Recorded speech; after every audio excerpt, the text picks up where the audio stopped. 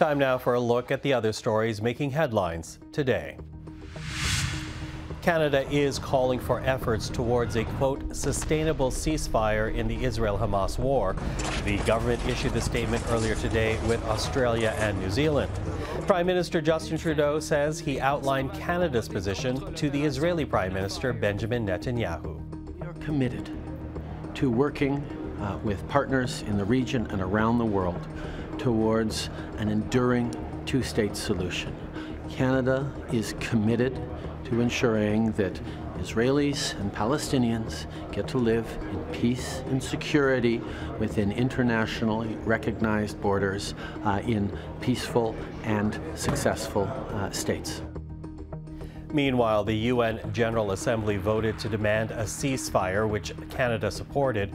It comes after the United States vetoed a similar resolution last week at the UN Security Council. Now, while Security Council resolutions are legally binding, the General Assemblies are not. The NDP wants House of Commons Speaker Greg Fergus to be disciplined, punished for recording a video tribute in his speaker's robes in the House to the former interim Ontario Liberal leader John Fraser. Now, the party is not calling for him to resign, but says it will table a non-confidence motion if it happens again. So what we're saying to the Speaker by taking these tough disciplinary measures is this is not to happen again.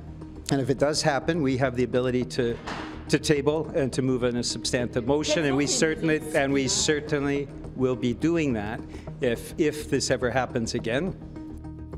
Julian adds he wants to see clearer rules on partisan activity in the Speaker's briefing packages. A House committee studying the issue is expected to report back by Thursday. The Conservatives and the Bloc Québécois, for the record, have called for Fergus to resign.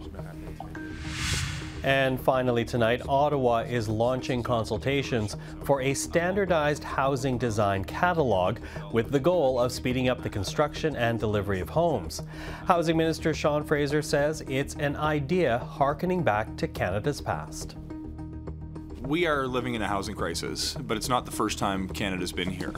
After the Second World War, when many thousands of soldiers were returning home to be reunited with their families at once, Canada faced enormous housing crunches.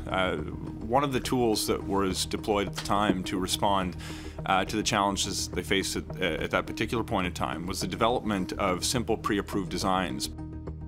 Consultations are expected to start next month, and Fraser says he hopes to have the catalog ready for builders by next fall.